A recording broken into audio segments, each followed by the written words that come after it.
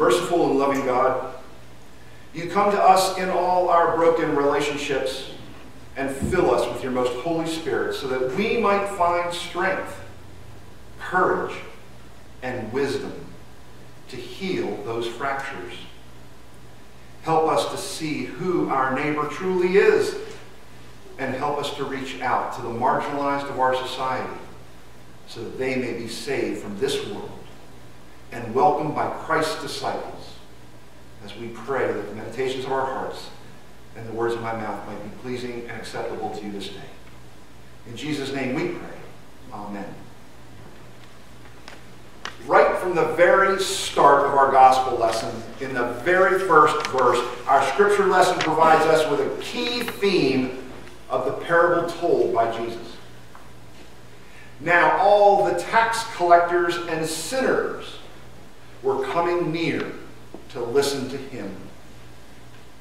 This one sentence provides the real world perspective seen by Jesus' listeners. Jesus welcomes the marginalized. He welcomes the outcast members of his society at that time. And this is our lesson today. Plain and simple. Jesus' scripture, the message in Jesus' scripture today is an open and affirming education of the first century. It didn't just start with UCC Church, just here in these last 15 years. This was going on back in the first century by Jesus Christ, our Lord and Savior.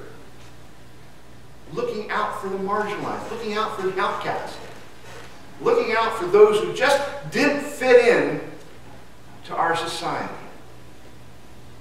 And what did the religious authorities of Jesus' day say? They grumbled. They grumbled. This fellow welcomes sinners. Sinners.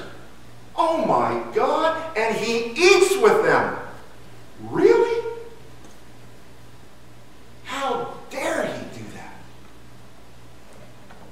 So what do we hear from our religious and secular leaders of our day today about the marginalized and outcast of our society? Well, first of all, we have to name them, don't we? We have to figure out who are the marginalized and outcast of our society. Anybody want to join in? Who are the outcast and marginalized of our society today? What do we see in the news? Anyone? Immigrants. Immigrants. Who else? Homeless. Homeless. LGBT. LGBT. Elderly. Elderly. Victims. Victims. Yeah, victims of crimes. Victims of rape. They're blamed for being raped. Yeah, how about just our minorities? We often hear it say, or hear it said, blacks are blamed for most of the crime in our country today, right?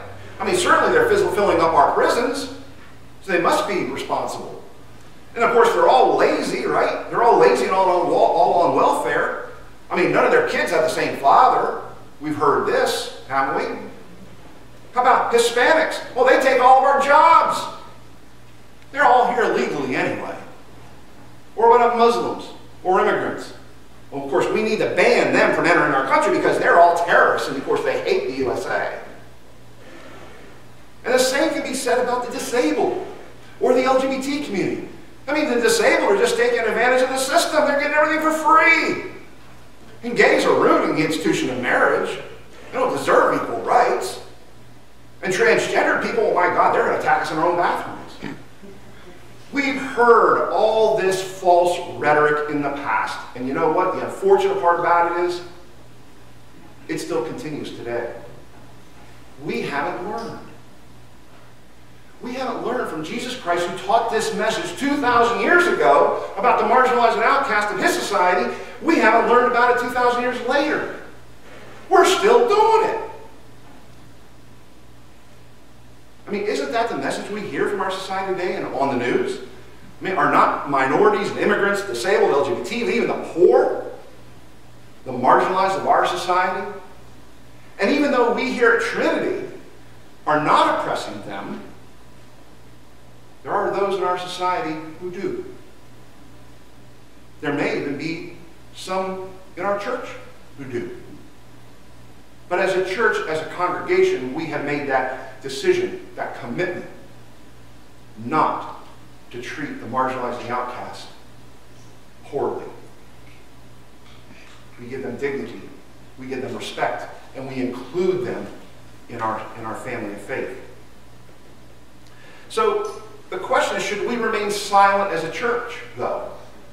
Because all this stuff is going on out there. We're hearing all this stuff. Should we remain silent? Should we just simply look the other way? Or should we stand up with Christ and our scripture today and support the outcast and the marginalized? And how do we do that? How exactly do that? I mean, do we do that? You see, our scripture lesson today from our risen Savior, from Jesus the Christ, is all about those very same people, those who are marginalized or made to be outcast in his society at the time and ours today. You say, well, we've been through this all before. Well, if we've been through this all before, and we all agree because we voted to become open and affirming, then why is it still going on? Why is it still happening? So what does Jesus tell us about these people? He said there will be more joy in heaven over one sinner who repents than over 99 righteous persons who need no repentance. You see, those who oppress the marginalized and the outcast are considered sinners by Jesus. By Jesus. And we see this being done by our religious fanatics of our day, but not by Jesus, and therefore not by us. The parable of the lost sheep is a more compassionate example of how first century Jews treated animals than they did about the Christian society today treats human beings. You see, again, lost doesn't only refer to those who might be lost to God, but it rather also refers to those who are supposed to be lawful and religious and righteous people. Meaning there's a loss of relationship with those like the Pharisees and the religious believers of our day today, who know the law of Moses and know the Bible, and yet they ignore it and then use it for their own purposes and agendas. How unfair is that? It's a loss of relationship to those who are supposed to accept you. And what has the church done? And we've seen, not this church, but we've seen other churches vote to exclude the LGBT community in their churches. Vote to exclude the immigrants and ban them from our country. Religious organizations, then and now, religious people, then and now, they're supposed to know that you are to love your neighbor and know who their neighbor truly is. They are to accept the alien in your midst as a citizen. Because why? Because once you were foreigners in the land of Egypt, talking to the Israelites. Jesus uses the lost sheep to illustrate that even one lost sheep is important to save. That one relationship, even one relationship is important to save. That means that that's each and every one of us can do it. Because even one relationship can be saved. And that's important. Saving one broken relationship is more important than the 99 strong relationships that you have.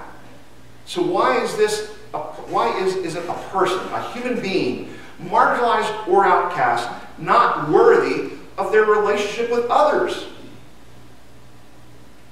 Being saved. Are sinners not worthy? Are the ill or the lame not worthy? Are the poor or those who are different from us in what they believe or who they love or what gender they feel appropriate not worthy of a relationship with us? This is the question Jesus is asking of the Pharisees, and especially us today. When are we going to stop marginalizing and making outcasts of the children of God? When are we going to take time to save or rebuild our relationships with the marginalized and outcast of our society? This is what Jesus is asking of our society today and our world. And today our society looks at immigrants, Hispanics, LGBT, transgender, blacks, Muslims as outcasts. These are the very, very people Jesus demands that we show love and compassion. The first thing we have to decide is decide is what is our relationship like with those on the margins? Do we need to rebuild our relationship with them? Or are we just a small little church here in Bloomsburg that really has no impact on the marginalized? We don't have a large population of minorities here in Bloomsburg, do we? Except where? At the university. So how might we play a role in building those relationships? I mean, we are involved in Protestant Campus Ministries at the university. I'm a board member on PCM. And we have invited them here. We used to have the PCM kids from the university come here on a regular basis. We're involved in the Coalition for Social Equity. I'm on the steering committee. And in fact, two of the work groups for social equity actually meet here in our church. The Interfaith Work Group and the Racial Equity Work Group. But as a church, do we build relationships with the African American students, the Hispanic students, or those who need financial help? Not really. I mean, we're good. We've got a good start by being part of organizations that support minorities, and we even do a good job supporting the poor with our missions. But what do we as a church need to do to get to know these people? Our Crock Pot Ministries do a wonderful job getting to know some really good people. Could we invite minority students, university students here for a get-to-know-you meal? Could we conduct a fundraiser that would help buy books or supplies for some of these students? Could we invite other marginalized groups to meet here to start conversations? Dawn and I had a very good friend of ours who was Muslim, and he used to come to my church. And we looked at him and kind of scratched our head like, why are you coming to a Christian church when you're Muslim? And he said, because, he goes, we're all talking about the same God. There's just different pathways. He goes, and I learned things from you. He goes, the Quran talks about Jesus. And it does. And Muhammad would come to our church to hear, not only go to mosque and go for prayer, but come to church and hear us. And in fact, I even went and provided pastoral care for his father when he had emerging appendicitis when he traveled to here from Pakistan. Now, his father had no idea what I was saying, and I had no idea what he was saying. But it didn't matter. I was there, praying for him, and he knew it. So why don't we go to great lengths to bring the marginalized outcast back into relationship with us and our society? I mean, the message is very clear to us today. We need to call our friends and our neighbors together so that we can rejoice that even one marginalized or outcast person is brought back into a relationship with their neighbors. Because there will be more joy in heaven than the presence of angels of God over one sinner who repents, over one broken relationship that is mended. Let believers across the globe be those sinners that repent or turn around from their ways today and heal those broken relationships. So that, as the UCC motto says, so that we all may be one.